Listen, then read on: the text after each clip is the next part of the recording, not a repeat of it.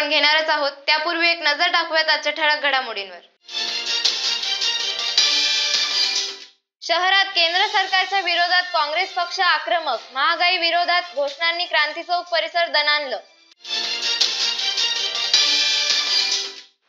नाथषष्ठी निमित्त भाविकांना तत्पर सेवा देण्यासाठी सर्व विभागांनी समन्वयाने काम करावे. पालकमंत्री संदीपान भुमरे यांचे आवाहन. कसबा पेठ येथे रवींद्र धंगेकर हे निवडून आल्याबद्दल शहर जिल्हा काँग्रेस कमिटीच्या वतीने फटाके फोडून व मिठाई वाटून जल्लोष साजरा. आता सविस्तर बातम्या. केंद्र सरकारने केलेल्या गॅस दरवाढीच्या निषेधार्थ शहरातील क्रांती चौक परिसरात काँग्रेसच्या वतीने आंदोलन करण्यात आले असून जनता आता मोदी सरकारला वैतागली आहे आणि आगामी निवडणुकांमध्ये जनता त्यांना त्यांची जागा दाखवून देईल असे यावेळी सांगण्यात आले. केंद्र सरकारने केलेल्या गॅस दरवाढी विरोधात काँग्रेसच्या वतीने रस्त्यावर चूल मांडून त्यावर भाकरी थापून आंदोलन करण्यात आले. आंदोलकांनी क्रांती चौक परिसरात गुरुवारी सकाळी गॅसच्या टाक्या वाजवून जोरदार घोषणाबाजी केली. केंद्र सरकारने केलेल्या गॅस दरवाढीला काँग्रेसकडून जोरदार विरोध करत शहरामध्ये 1.5 तास आंदोलन करण्यात आले. यावेळी हातात बांगड्या दाखवून मोदी सरकारचा निषेध व्यक्त करण्यात आला. यावेळी काँग्रेसचे शहराध्यक्ष युसुफ शेख, पवन डोंगरे, सरोज मसलगे, नामदेव पवार, हेमा पाटील, सुरेखा पानकडे, दीक्षा पवार, वरुण पाथरीकर, सागर नागरे, अनीस पटेल, भाऊसाहेब जगताप, इक्बाल सिंग गिल, अतिश पितळे, सय्यद अक्रम, दीपाली मिसाळ आदी उपस्थित होते. आज भाजप सरकारच्या विरोधात आम्ही गॅस दरवाढीबद्दल जे आंदोलन करतोय, दरवर्षीप्रमाणे त्यांनी रेट प्रत्येक वर्षाला नाही 2 महिन्याला रेट वाढवत आहे. तरी जनतेने किती त्रस्त व्हावं. आजपर्यंत जनता खूप त्रस्त झालेली आहे यांच्या दरवाढीमुळे. म्हणजे लोकांचं जगणं मुश्किल झालेलं आहे. प्रत्येक वेळेस त्यांनी गॅसचे दर वाढवून जनतेला म्हणजे हयात धरलेला आहे. तरी आपण भाजप विरोधामध्ये एवढं आंदोलन करून सुद्धा गॅसचे दर कमी होत नाही. तरी या सरकारच्या विरोधात आज आम्ही जे आंदोलन करतोय तर आणि त्यांना आम्ही बांगड्या पाठवतोय. कारण मागे स्मृती इराणी यांनी आमचे मनमोहन सिंग यांना ज्या बांगड्या पाठवल्या होत्या, कारण की तेव्हा फक्त 5 रुपयांनी गॅस वाढला होता, 10 रुपयांनी वाढला. आताच्या सरकारमध्ये तर 300 रुपयांनी गॅस वाढतो तरी काही होत नाही. आज औरंगाबाद शहर कांग्रेस कमेटी की तरफ से जो केंद्र सरकार ने, भाजपा सरकार ने, मोदी की सरकार ने जो गैस का दाम बढ़ाया है उसके निषेध में हम क्रांति चौक पे कांग्रेस की तरफ से भव्य धरने आंदोलन का आयोजन किया है. हम यहाँ पे हमारे पूरे पदाधिकारी, कार्यकर्ता, महिला पदाधिकारी यहाँ पे काफी बड़े तादाद में यहाँ मौजूद है. हम मोदी सरकार को ये चेतावनी देते हैं कि आपने इस देश की जनता का फसूलू की है. आपके अच्छे दिन कहाँ चले गए. इसलिए आपको सत्ता में रहने का कोई अधिकार नहीं है. आने वाले 2024 में आपको ये जनता यहाँ से सत्ता पे से नीचे निकाले बगैर चैन से बैठेंगे नहीं. क्योंकि आपने इतनी महंगाई कर दी है. गैस बढ़ा दिया है, दूध बढ़ा दिया है, पेट्रोल बढ़ा दिया है, बेरोजगारी बढ़ गई है, भ्रष्टाचार बढ़ गया है. और आप मोदी को यहाँ पे सिर्फ 2 लोगों की फिक्र है, अडानी और अंबानी की. हम भाजपा सरकार का, मोदी सरकार का कांग्रेस की तरफ से, औरंगाबाद कांग्रेस की तरफ से निषेध करते हैं. लासूर स्टेशन येथील 10वीच्या विद्यार्थ्यांनी बोल भवानी की जय जयघोष करून चक्क नारळ फोडून केलेली पेपरची सुरुवात या आशयाचा व्हिडिओ जिल्ह्यात व्हायरल होतोय. दरम्यान 10वीच्या परीक्षेला आज सुरळीत सुरुवात झाली. माध्यमिक व उच्च माध्यमिक शिक्षण विभागामार्फत आजपासून 10वीच्या परीक्षेला सुरुवात झाली असून पेपरला जाण्यापूर्वी अनेक विद्यार्थी आई वडील देवाच्या पाया पडून आशीर्वाद घेत असतात. परंतु लासूर स्टेशन येथील 10वीच्या काही विद्यार्थ्यांनी अजब प्रकार करत चक्क नारळ फोडून पेपरला सुरुवात केली. 10वीच्या विद्यार्थ्यांनी बोल भवानी माता की जय असा जयघोष करून नारळ फोडून पेपरला सुरुवात केली. आधी आपले नोटपॅड बाजूला ठेवून त्यांच्या शेजारी एक दगड ठेवून नारळ फोडून पेपरला सुरुवात केली असा व्हिडिओ औरंगाबाद जिल्ह्यात प्रचंड व्हायरल झाला आहे. दरम्यान गेल्या 2 वर्षापासून कोरोनाची परिस्थिती असल्याने शिक्षण मंडळाकडून 10वी आणि 12वीच्या परीक्षेत काही प्रमाणात सूट देण्यात आली होती, ज्यात अभ्यासक्रम कमी करण्यात आला होता. सोबतच वेळ देखील वाढवून देण्यात आली होती. तर होम सेंटरचा पर्याय देखील शाळांना देण्यात आला होता. मात्र यावेळी शिक्षण मंडळाने ही सूट काढून घेतली आहे. यावेळी होत असलेल्या परीक्षा 100% अभ्यासक्रमावर होणार आहे. सोबतच होम सेंटर देखील रद्द करण्यात आले आहे. बोर्डाच्या 10वीच्या लेखी परीक्षेला 2614 शाळेतील 99,549 विद्यार्थी तसेच 80,661 विद्यार्थिनी असे एकूण 1,80,210 परीक्षार्थी 629 परीक्षा केंद्रावर परीक्षा देणार आहेत. तर या परीक्षा दरम्यान प्रशासनाकडून कॉपी रोखण्यासाठी भरारी पथक सह बैठक पथक नियुक्त करण्यात आले आहे. तर जिल्हा परिषद अधिकाऱ्यांसह महसूल पथकाची देखील या परीक्षांवर नजर असणार आहे. सोबतच प्रत्येक परीक्षा केंद्रावर पोलिसांचा बंदोबस्त लावण्यात आला आहे. G20च्या अंतर्गत वुमन 20 या 2 दिवसीय परिषदेसाठी आलेल्या परदेशी महिला प्रतिनिधींना मागील 2 दिवसात वेगवेगळ्या विमानांनी जिल्हा प्रशासनाच्या वतीने निरोप देण्यात आला असून तर उर्वरित प्रतिनिधींना सकाळपासून वेगवेगळ्या वेळी प्रयाण केले. जिल्हा प्रशासनाने G20 बैठकीसाठी आलेल्या महिला शिष्टमंडळातील प्रतिनिधींचा पाहुणचार व आदरातिथ्य केले होते. महाराष्ट्रीय पारंपरिक पद्धतीने पाहुण्यांचे स्वागत करण्यात आले तसेच निरोप देखील देण्यात आला. संगीतमय वातावरणात लेझिमच्या तालात पुष्पहार पैठणी देऊन केलेल्या स्वागताने त्या भारावून गेल्या होत्या. हॉटेल रामामध्ये महिला विषयक परिषदा व चर्चासत्राबरोबरच सांस्कृतिक कार्यक्रम, जोडीला चवदार पौष्टिक पदार्थाचा आस्वाद याची अनुभूती देत प्रशासन तत्पर राहिले. प्रत्येक शासकीय विभागाने दिलेली जबाबदारी सांभाळत पाहुण्यांची काळजी घेतली. जिल्हाधिकारी आस्तिक कुमार पांडेय, महापालिका आयुक्त डॉक्टर अभिजित चौधरी, जिल्हा परिषदेचे मुख्य कार्यकारी अधिकारी डॉक्टर विकास मीना, पोलीस आयुक्त डॉक्टर निखिल गुप्ता, पोलीस अधीक्षक मनीष कलवानिया यांच्या नेतृत्वात प्रत्येक विभागातील अधिकारी कर्मचारी यांचे महत्त्वाचे योगदान यामध्ये राहिले. विमानतळावर आगमन आणि पाहुण्यांचे निरोप सुरळीत व्हावे यासाठी विमानतळ प्रबंधक DG साळवे यांची टीम तसेच स्वागत समितीतील सहाय्यक जिल्हाधिकारी कुलदीप जंगम, उपजिल्हाधिकारी अंजली धानोरकर, तहसीलदार ज्योती पवार, विक्रम राजपूत व महसूल प्रशासनाच्या टीमने परिषदेसाठी आलेल्या पाहुण्यांना आज निरोप दिला. रामा हॉटेल, ताज विवांता हॉटेल यांच्यासह राज्य पर्यटन विभाग, पुरातत्व विभाग यांच्या मार्फत G20 परिषदेसाठी आलेल्या महिला शिष्टमंडळातील प्रतिनिधींचे स्वागत करण्यात आले. शहर व शहरालगत असलेल्या सांस्कृतिक ऐतिहासिक वारशाचे म्हणजेच वेरूळ लेणी, बीबी का मकबरा या ठिकाणी पाहुण्यांनी पर्यटनाचा लाभ घेतला. चेर्ली मिलर, गॅलाडिस नायर, शाजिया खान, तविशी सिंग, समंता जान, लिंडा लॉरा शब्दानी, दीपा अहलुवालिया, फ्रान्सिस तोर्नेअरी, ॲमू सॅनेनॉल, हॅरियाना हुताबरत, शमिका रावी, सोल्डॅट हेरिरावो, गायत्री वासुदेवन यांनी काल प्रयाण केले. तर आज सुशेन जान, फर्ग्युसन कांता सिंग, जयन मेहता, नीता इनामदार, स्वामीनाथन, वेरिना दीत तिरामा, फराह अरब, इस्तानी सुरानो, any अँजेलिया, क्रिस्तानी नरिनी, बोल्हर, Ishita, Carlo सोल्डान, स्टिफानो D टर्गिला, कॅथिना Miller, ईश्विरा मारास्को,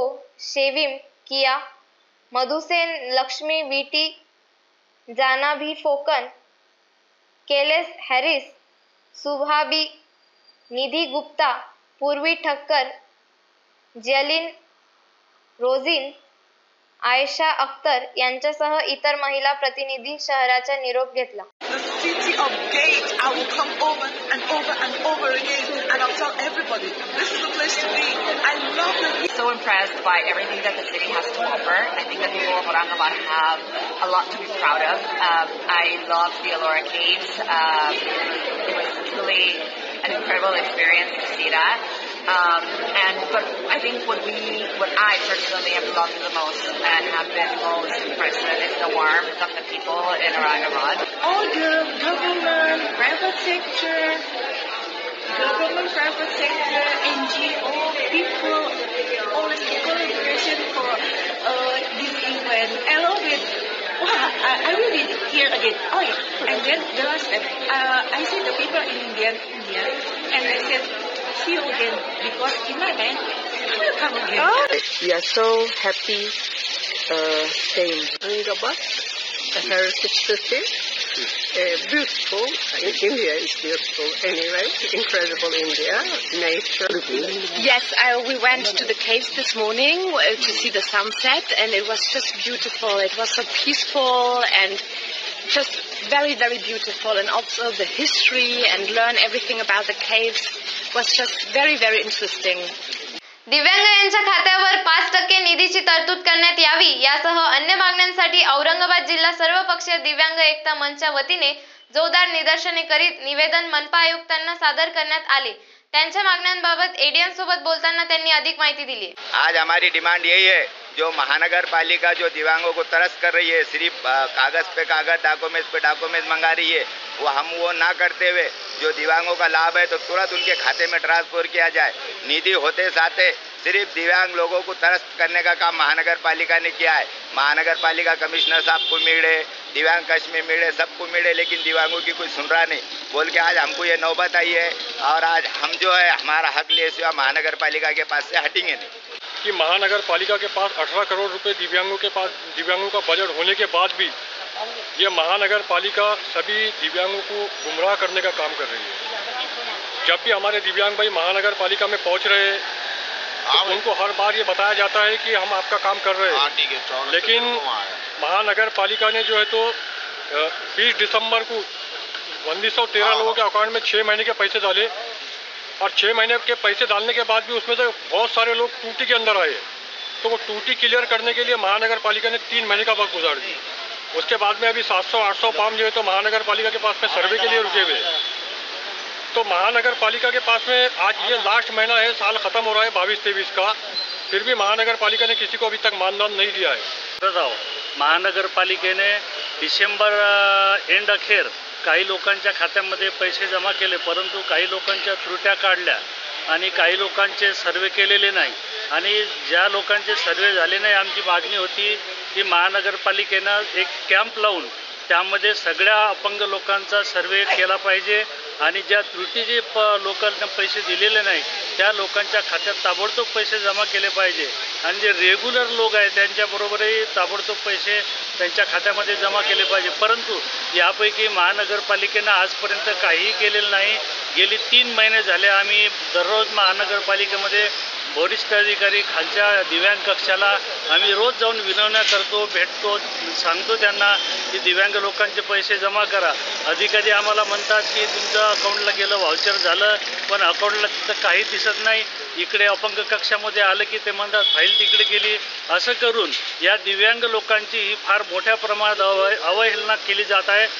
सामाजिक व पर्यावरणीय क्षेत्रात अतुलनीय कामगिरी करणारे संबोधी अकादमीचे संस्थापक समाजभूषण भीमराव हत्ती अंबिरे यांना थायलंडमध्ये होणाऱ्या वर्ल्ड अलायन्स ऑफ बुद्धिस्ट या थायलंडमधील बौद्ध संघटनेच्या सहकार्याने होणाऱ्या परिषदेकरता निमंत्रित करण्याचा सन्मान मिळालाय। स्पर्धा परीक्षा तसेच सामाजिक व पर्यावरणीय क्षेत्रात अतुलनीय कामगिरी करणारे संबोधी अकादमीचे संस्थापक व संबोधी स्पर्धा परीक्षा प्रशिक्षण केंद्राचे संचालक समाजभूषण भीमराव हत्ती अंबिरे यांना थायलंडमध्ये होणाऱ्या परिषदेकरिता निमंत्रित करण्यात आलेले आहे। यावर्षी वर्ल्ड अलायन्स ऑफ बुद्धिस्ट थायलंडमधील बौद्ध संघटनेच्या सहकार्याने 4 ते 7 मार्च धार्मिक कार्यक्रमाचे आयोजन करण्यात आले आहे। वर्ल्ड अलायन्स ऑफ बुद्धिस्टचे भारतातील सल्लागार गगन मलिक यांच्यासोबत हत्ती अंबिरे हे काम करीत आहेत। याचीच दखल घेऊन वर्ल्ड अलायन्स ऑफ बुद्धिस्ट या संघटनेने थायलंड येथे होणाऱ्या कार्यक्रमात सहभागी होण्यासाठी हत्ती अंबिरे यांना निमंत्रित केले आहे। याबद्दल DJ वाकोडे, बाबूराव आदमाने, DS कांबळे, प्राध्यापक भाग्यश्री सातदिवे, प्राध्यापक ज्ञानेश्वर हरकळ, प्राध्यापक साईनाथ बोराळकर, प्राध्यापक कैलाश फुलुंबरकर, प्राध्यापक अनिल नाईक, प्राध्यापक संजय बिडवे आदींनी अभिनंदन केले आहे। 2 दिवसाचा गल्ला मोजताना 2 चोरटे केबिनमध्ये शिरले, चाकूचा धाक दाखवून 4,40,000चा ऐवज चोरून नेला। चोरट्यांनी जाताना व्यापाऱ्यास कॅबिनमध्ये कोंडले आणि पसार झाले। ही घटना जाधववाडीत घडली। या घटनेमुळे व्यापाऱ्यांमध्ये आता दहशत पसरली आहे। राजेश लक्ष्मीदास ठक्कर यांचे जाधववाडीत भाजी मंडई येथे प्लास्टिकच्या बारदानाचे दुकान आहे। ते बुधवारी त्यांच्या दुकानातील कॅबिनचा दरवाजा लावून आतमध्ये एकटे बसून काल विकलेल्या मालाचा गल्ल्यातील रुपये मोजत होते। याच वेळी 2 अनोळखी इसम आतमध्ये आले व त्या दोघांनी त्यांच्या हातातील मोठे चाकूचा धाक दाखवला व शिवीगाळ केली। त्यानंतर त्यांनी ठक्कर यांना मारहाण करून ढकलून दिले. त्यानंतर त्यांनी गल्ल्यातून संपूर्ण पैसे घेतले. ठक्कर यांच्या हातातील हिऱ्यांची, सोन्याची अंगठ्या व हातातील सोन्याचे ब्रेसलेट काढून घेतले. मोबाईलही त्यांनी घेतला व दुकानातील सर्व लाईट्स, सीसीटीव्ही कॅमेरे बंद केले. त्यानंतर दुकानाचे केबिन बाहेरून लॉक करून मोबाईल दुकानात जमिनीवर फेकला व पसार झाले. या प्रकरणी ठक्कर यांनी दिलेल्या तक्रारीवरून सिडको पोलीस स्टेशनमध्ये दोघांवर गुन्हा दाखल करण्यात आला असून पुढील तपास पोलीस करत आहेत. सदर प्रकरणानंतर परिसरात व्यापाऱ्यांमध्ये भीतीचे वातावरण पसरले असून येथील पोलीस चौकी सुरू करण्याची मागणी केली जात आहे. अजूनही काही बातम्यांचा आढावा आपल्याला घ्यायचा आहे, मात्र वेळ झाली आहे छोट्याशा ब्रेकची. कुठेही जाऊ नका, पाहत रहा ADN.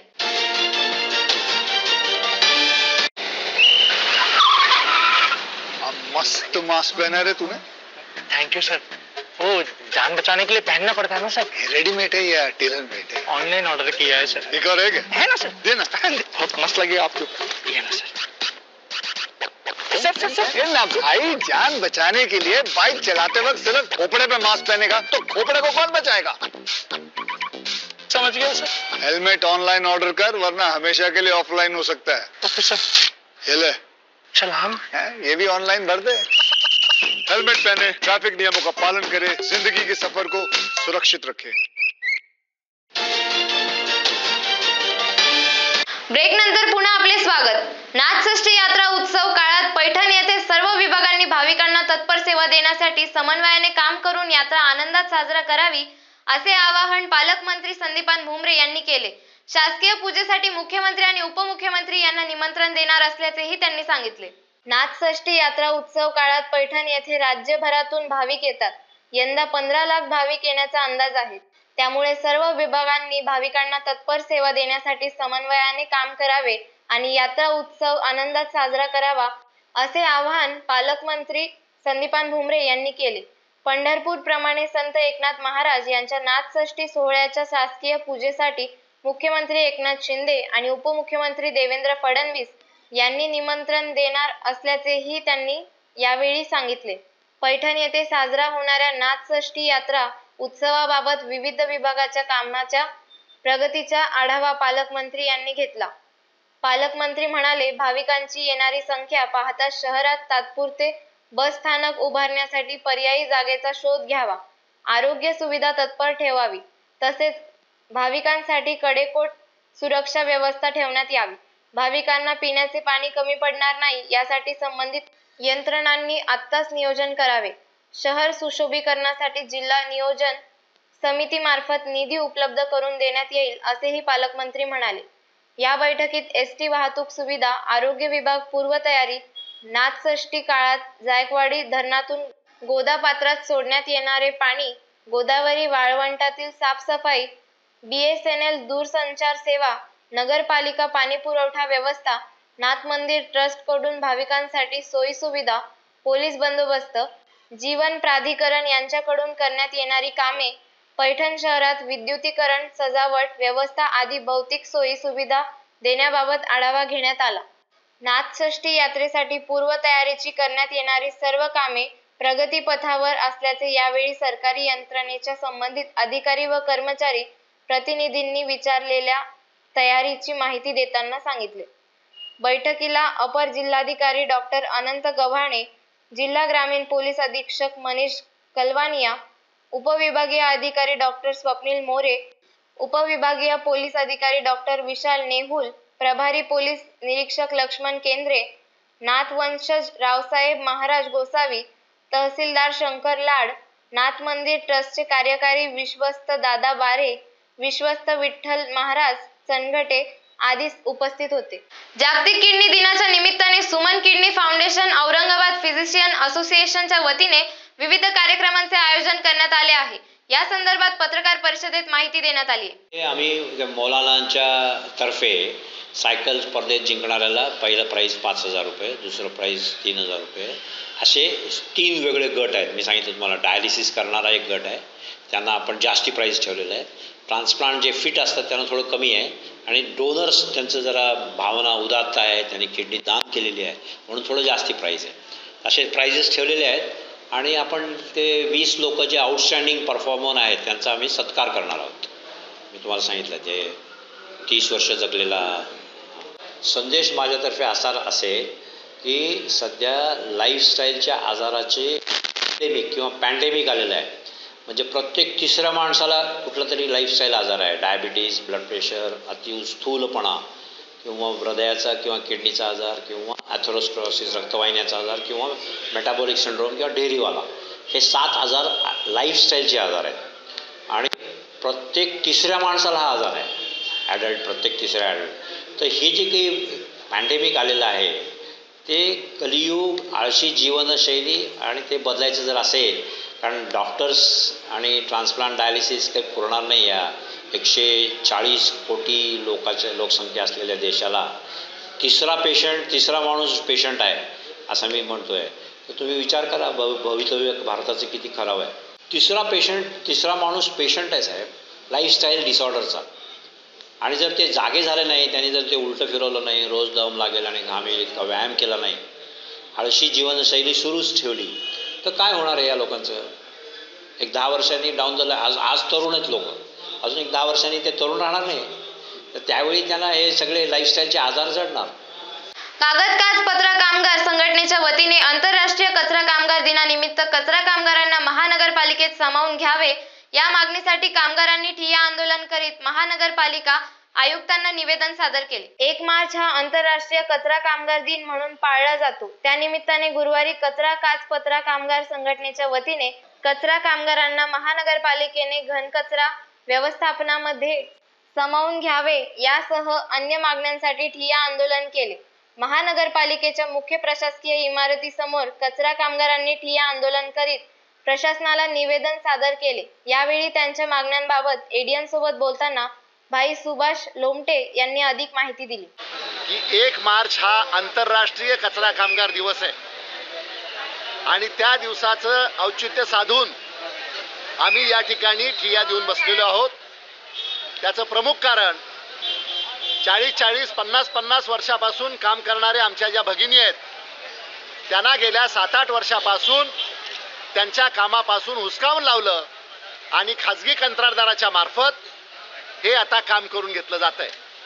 2016 मध्ये केंद्र सरकारनं नियम केले की जुन्या कामगारांना कामावरती सामावून घ्या, परंतु ते त्यांनी केलेलं नाहीये आणि म्हणून या प्रमुख मागणीसाठी आज आम्ही इथं बसत असतानाच या सगळ्यांना ओळखपत्र दिले पाहिजेत, यांना सगळ्यांना अंत्योदयचं रेशन कार्ड मिळालं पाहिजे, यांच्या मुलांना शिष्यवृत्ती मिळाली पाहिजे, यांच्या मुलांना निवासी मोफत शाळा मिळाली पाहिजे, वसतिगृह मिळालं पाहिजे, हक्काचं घर मिळालं पाहिजे आणि म्हातारपणासाठी पेन्शन मिळाली पाहिजे. ह्या सगळ्या मागण्या घेऊन आज आम्ही महाराष्ट्रामधले सगळे कचरा कामगार कुठं महानगरपालिकेवरती, कुठं नगरपालिकेवरती, कुठं ग्रामपंचायतीच्या समोर हे आंदोलन आम्ही महाराष्ट्रभर सुरू केलंय, देशभर सुरू झालेलं आहे. या आंदोलनाकडं किंवा या प्रश्नांकडं महानगरपालिका आणि सरकारनं जर दुर्लक्ष केलं तर इथं बेमुदत ठिय्या आंदोलन देण्याची आमची भूमिका आहे आणि तेवढ्याने जर भागलं नाही तर महाराष्ट्रभर जेल भरो करण्याची सुद्धा भूमिका आम्हाला घ्यावी लागेल. काँग्रेस पक्षाचे उमेदवार रवींद्र धंगेकर हे मोठ्या मताधिक्याने निवडून आल्याबद्दल शहर जिल्हा काँग्रेस कमिटीच्या वतीने पक्षाचे कार्यालय असलेल्या गांधी भवन येथे फटाके फोडून व मिठाई वाटून जल्लोष साजरा करण्यात आलाय.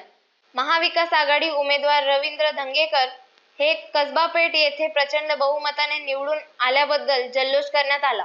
औरंगाबाद शहर जिल्हा काँग्रेस कमिटीच्या वतीने जल्लोषाचा कार्यक्रम पक्ष कार्यालय गांधी भवन शहागंज येथे संध्याकाळी 4 वाजता आयोजित करण्यात आला होता. यामध्ये शहर जिल्हा अध्यक्ष शेख युसुफ लीडर यांच्या नेतृत्वाखाली मिठाई वाटून व फटाके फोडून जल्लोष करण्यात आला. यावेळी काँग्रेस पक्षाचे पदाधिकारी कार्यकर्त्यांच्या वतीने घोषणा देण्यात आल्या. यावेळी औरंगाबाद शहर जिल्हा काँग्रेस कमिटीचे अध्यक्ष शेख युसुफ लीडर, डॉक्टर पवन डोंगरे, अनीस पटेल, अकेफ रजवी, कैसर बाबा, दीपाली मिसाळ, अनिता भंडारी, अनिल माळोदे, मंजू लोखंडे, आसमत खान, शेख रईस, निलेश आंबेवाडीकर, रवी लोखंडे, शेख मोईस, शीला मगरे, बबन दिंडोरे, प्राध्यापक प्रकाश वाघमारे, शेख फैज, निर्मला शिखरे, सय्यद फयाजुद्दीन, सलीम खान, लियाकत पठाण, सय्यद युनुस आदी पदाधिकारी व कार्यकर्ते मोठ्या संख्येने उपस्थित होते. सगळ्यात अगोदर कसबा पेठ मतदारसंघाचे आमचे महाविकास आघाडीचे उमेदवार रवींद्र हल्लीकर यांना औरंगाबाद शहर काँग्रेस कमिटीतर्फे त्यांचं मी अभिनंदन करतो. हे विजय लोकशाहीचा विजय आहे, घनशाहीचा पराभव आहे आणि लोकांनी आता हे भाजप सरकारला आणि ईडी सरकारला त्याचा रस्ता दाखवलेला आहे. कारण 28 वर्षापासून हा मतदारसंघ भाजपचा होता आणि 28 वर्षानंतर हा मतदारसंघ महाविकास आघाडीने जिंकला आहे. याबद्दल महाराष्ट्रीय जनता समजलेली आहे की भाजप आता काय करू लागली. शहराचे सौंदर्य करण्यासाठी आगामी प्रत्येक अर्थसंकल्पामध्ये स्वतंत्र तरतूद करण्यात असल्याची घोषणा महानगरपालिकेचे प्रशासक डॉक्टर अभिजित चौधरी यांनी केली आहे. त्यामुळे आता शहराच्या सौंदर्यामध्ये अधिकच भर पडणार आहे. G20 मधनं आपल्याला जे काही निधी उपलब्ध झाला होता त्याच्यामध्ये वेगवेगळे सुशोभीकरणाची आणि ब्युटिफिकेशनची जी कामं होती त्यात निविदा ह्या काही बिलोचे टेंडर आल्यामुळे काही निधी जो सेव्ह झालेला आहे त्याच्यामधनं आम्ही ॲडिशनल काही ठिकाणी पेवर ब्लॉक्स जे टाकायचे आहेत आपल्याला त्याचं काम प्रस्तावित केलेलं आहे. त्याचबरोबरीने उद्यानाचे सुद्धा आपले दुरुस्तीची जी कामं आहेत ती सुद्धा प्रस्तावित केलेली आहेत. काही महत्त्वाची जी उद्यानं आहेत ती आता प्रशासकीय मान्यतेसाठी जिल्हाधिकारी कार्यालयामार्फत आपण आता विभागीय आयुक्तांना सादर करतो आहोत. याच्यामध्ये काही असे सांगण्यात येते किंवा काही न्यूजपेपरनी ह्या बातम्या देखील छापल्या की नवीन उद्याने देखील मोकळ्या जागेवर होत आहेत. नाही, नवीन उद्यानं जे तयार होणार आहेत ते आपले मी जसं आपल्याला सांगितलं की एनकॅप नावाचा जो आपला निधी आहे तिच्यामधनं आपण नवीन उद्यानं करणार आहोत. सिटीच्या पेरीफेरीमध्ये जी काही ओपन स्पेसेस आहेत जे अजून डेव्हलप केलेल्या नाही आहेत अशा ठिकाणी आपण या निधीमधनं अर्बन फॉरेस्ट जे आहे ते डेव्हलप करणार आहोत. त्याच्यामुळे ओव्हरऑल एक तर एअर पोल्युशन कंट्रोललाही मदत होईल आणि लोकांसाठी एक चांगली ती एक याची जागा होते, फिरण्याची एक वेगळी जागा डेव्हलप होईल. यासाठी जी कमिटी गठीत करण्यात आली त्या कमिटीची पण परवानगी घेतली लागणार. जी मूलभूत सेवामधनं जे निधी प्राप्त झालेला आहे जो आपण हा 50 कोटी शासनाकडनं आलेला निधी जो आहे त्याच्यामधनं जी काही कामं सेव्हिंगमधनं प्रस्तावित करायची आहेत त्याच्यासाठी आपण कमिटीची मंजुरी घेणार आहोत. त्याचा प्रस्ताव ऑलरेडी आपण जिल्हाधिकारी कार्यालयात सादर केलेला आहे. तर ते विभागीय आयुक्तांच्या अंडर ही कमिटी असते, त्यांच्यासमोर हा विषय जाईल आणि मग त्या कमिटीमध्ये निर्णय होईल त्याच्यावर. सर, G20मुळे लोकांच्या खूप अपेक्षा वाढलेल्या महानगरपालिकेकडून आणि महानगरपालिकेच्या कामाबद्दल ते खूप समाधानी खुश आहेत. असाच परिसर इतरही भागामध्ये शौचीकरण शुद्धीकरण याच्यासाठी विशेष निधी उपलब्ध करणार आहे, बजेटमध्ये त्याची तरतूद करणार आहे, याबाबत काय सांगाल? हो, नाही, या अगोदरही मी सांगितलेलं आहे की G20च्या निमित्ताने आपण जे काही कामं केलेली आहेत त्याला नागरिकांचा जो भरभरून प्रतिसाद मिळाला त्याच्यासाठी ते बघता आपण शहराचे जे काही एरियाज याच्यामध्ये कव्हर झालेले नाही आहेत त्याच्यासाठी सुद्धा एक शहर सौंदर्यीकरण निधीचा जो आहे एक वेगळा हेड यावेळेस आपल्या बजेटमध्ये यावर्षी पण तो क्रिएट केला होता आपण आणि पुढच्या वर्षी पण ठेवणार आहोत. आणि त्याच्यामध्ये जी दरवर्षी आपण तरतूद करू त्याच्यामधनं वेगवेगळी जी कामं आहेत सुशोभीकरणाची, ब्युटिफिकेशनची, पायाभूत सुविधांच्या संदर्भातली काही ती सुद्धा आपण त्या निधीमधनं घेऊ. नाव चेंज करण्याबद्दल काय आनंद? महानगरपालिकाचं नाव जे आहे त्याचं चेंज करण्यासंदर्भामध्ये नगरविकास विभागाकडनं नोटिफिकेशन ऑलरेडी जारी झालेलं आहे. तर आपली महानगरपालिकेचं नाव जे आहे ते आता छत्रपती संभाजीनगर महानगरपालिका असं करण्यात आलेलं आहे. सिडको भागातील अतिक्रमण हटवण्याची मोहीम सुरू करण्यात आली असून नागरिकांनी स्वतःच अतिक्रमण हटवून घ्यावेत असे आवाहन प्रशासक डॉक्टर अभिजित चौधरी यांनी केले. सिडको एरियामध्ये जी काही आपले पब्लिक स्पेसेस आहे म्हणजे पर्टिक्युलरली आपले रस्ते असतील, डिवायडर्स आहेत किंवा ग्रीन बेल्ट्स आहे, या ठिकाणी जे काही अतिक्रमण आहे त्या अतिक्रमणाची जी एक माननीय उच्च न्यायालयाच्या अंडर एक कमिटी तयार झाली होती त्या कमिटीच्या माध्यमातून आपण सर्व लिस्टिंग करून घेतलेली आहे आणि हे अतिक्रमण काढण्याची कारवाई ही आजपासून सुरू झालेली आहे. याच्या अगोदरही आपण नागरिकांना अपील केलं होतं की त्यांनी स्वतःहून हे जे सगळे अतिक्रमण असेल तर ते काढून घ्यावं आणि पुढची अनावश्यक जी कारवाई असेल ती टाळावी. मी पुन्हा जरी आज आमची कारवाई सुरू झालेली असली तरी सुद्धा पुन्हा सर्व नागरिकांना आता अपील करतो की अजूनही आपण आपले जे असे काही अतिक्रमण असतील तर ते स्वतःहून काढून घ्यावे. महानगरपालिकेमार्फत नाही तर ती काढली जातीलच आणि पुढील कायदेशीर कारवाई सुद्धा केली जाईल. पुन्हा एकदा एक नजर टाकूयात आजच्या ठळक घडामोडींवर. शहरात केंद्र सरकारच्या विरोधात काँग्रेस पक्ष आक्रमक. महागाई विरोधात घोषणांनी क्रांती चौक परिसर दणाणलं. नाथषष्ठी निमित्त भाविकांना तत्पर सेवा देण्यासाठी सर्व विभागांनी समन्वयाने काम करावे. पालकमंत्री संदीपान भुमरे यांचे आवाहन. कसबापेठ येथे रवींद्र धंगेकर हे निवडून आल्याबद्दल शहर जिल्हा काँग्रेस कमिटीच्या वतीने फटाके फोडून व मिठाई वाटून जल्लोष साजरा. आजचं बातमीपत्र इथेच संपलं. पुन्हा भेटूयात पुढील बातमीपत्रात. तोपर्यंत पाहत राहा औरंगाबादकरांचं हक्काचं बातमीपत्र ADN.